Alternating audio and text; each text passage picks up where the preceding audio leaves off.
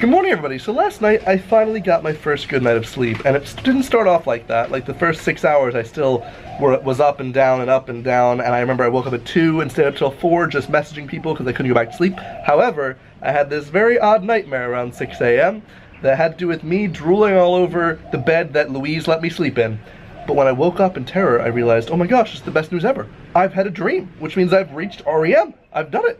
Took a long time, but here I am. I'm currently on the porch of the place that I'm staying, covered in suntan lotion, because as you can see, I'm a bit burnt. I haven't worn suntan lotion this entire trip. Somehow I've survived with it only being this burnt. I'm okay with that. So I've now covered myself. We're about to get some breakfast, and then I have to do my introductory dive in the swimming pool. Check out this view, though. I don't know what tree this is. It looks like a little baby palm tree.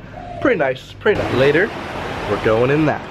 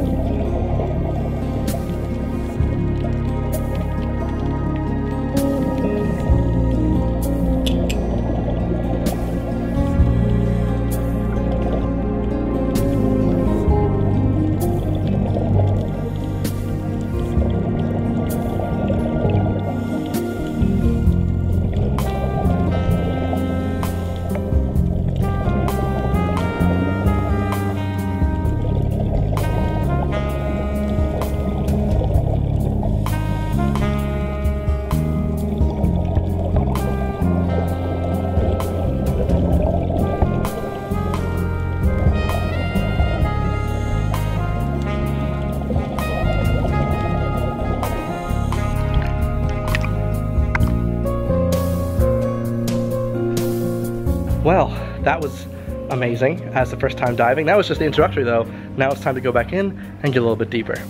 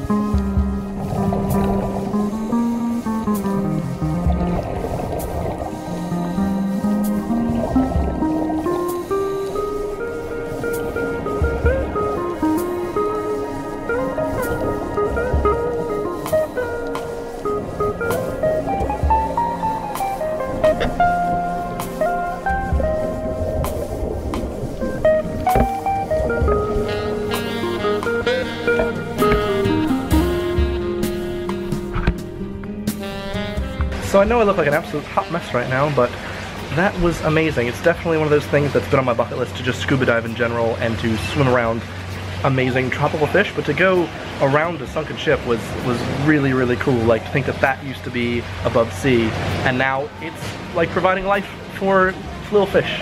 It's really cool. I saw sharks, I saw little Finding Nemos, where the clownfish are funny. Man, definitely check out, if you're in Bali, go to Matahari Tulamben. It was literally a one-on-one experience. The guy taught me, I had no clue about anything diving, but he taught me everything from, you know, Cheeky Nando's. What do people normally do on holiday? They actually relax. So I've just had a nice relaxing sit out here on my little porch for about 2 hours, editing my new travel vlog, and also, I just got this delivered to me, which is my certificate of participation for my introductory dive. For the 2 dives I did today, which means that if I take this back to London, I can take a couple weekend courses and get certified and be an open water diver, meaning I can do this a lot more often than just 2 times. I'm excited. Hello, yes, I would like my fresh fish in Pepe style.